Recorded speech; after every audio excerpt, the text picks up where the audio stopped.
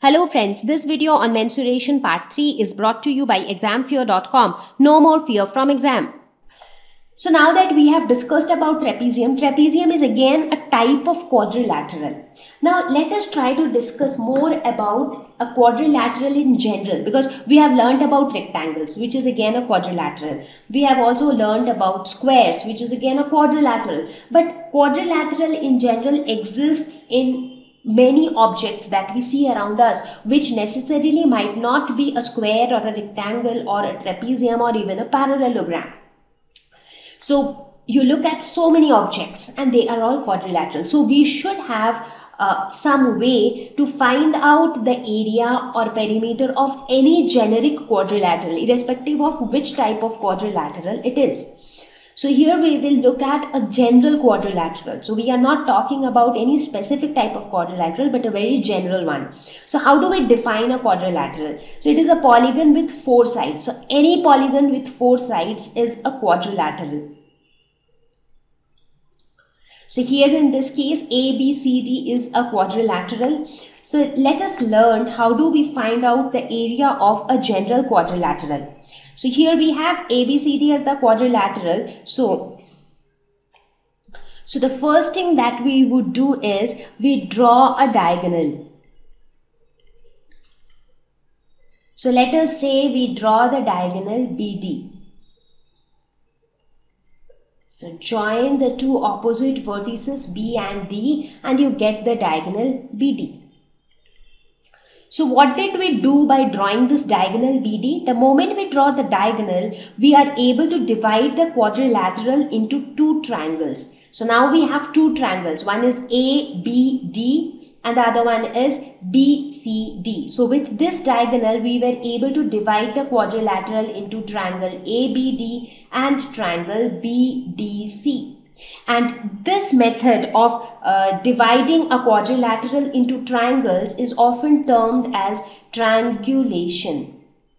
And this triangulation tremendously helps in calculating area. Okay, so now let's see what do we do.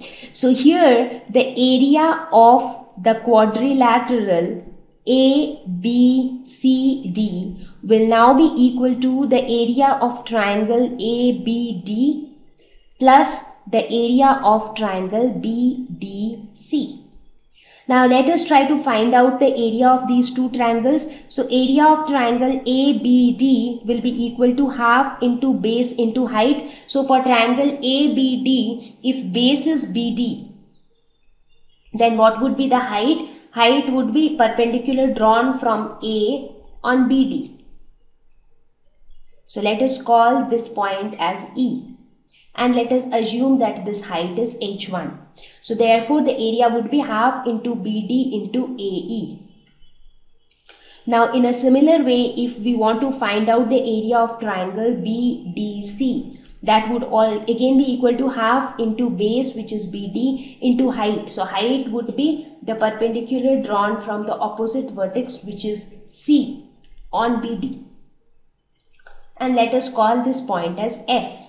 And let's assume that this height is H2, because this is a generic quadrilateral. So we do not know if H1, H2, they are equal or not. So we assume that nothing is equal. So we just say this is H1, this is H2. So in this case, the height would be CF. So therefore, the area of the quadrilateral ABCD will be equal to half into BD into AE plus half into BD into CF. So if you compare these 2 terms, then you see that half into BD is common, and then inside the bracket you have AE plus CF. So this can be written as half into BD. What is BD? BD is the diagonal. And what is AE? AE is H1 and CF is H2. So basically we find that area of any general quadrilateral is equal to half into product of the diagonal with the sum of the heights. So area of any general quadrilateral is equal to half into diagonal into sum of altitudes on the diagonal. Now make sure that these altitudes or these heights are the perpendiculars which are drawn on the diagonal from the opposite vertices. Thank you. Please visit examfear.com for free quality education. You can learn with a simple 4-step learning process wherein you can watch video lessons, you can ask your questions, you can refer notes, and you can take a free online test. We have content for class 6 to 12 on physics, chemistry, mathematics, and biology along with practical videos. So please subscribe to our channel for daily updates. Thank you.